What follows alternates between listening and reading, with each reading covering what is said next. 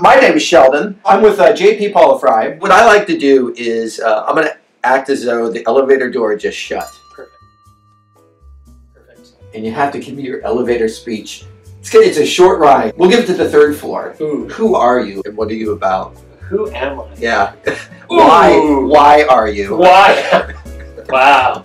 Let's get a glass of wine for that. So I run an organization that does research on high performers. We try to understand what differentiates those top 10% performers, those exceptional leaders. We survey 40,000 people a month.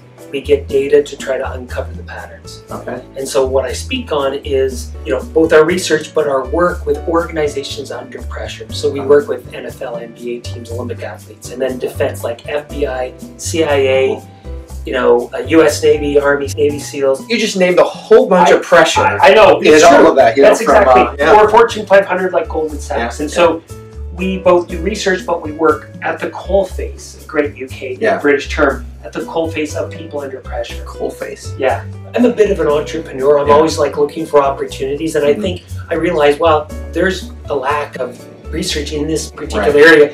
And that's when we jumped into it. And now it's just been going great guns since then.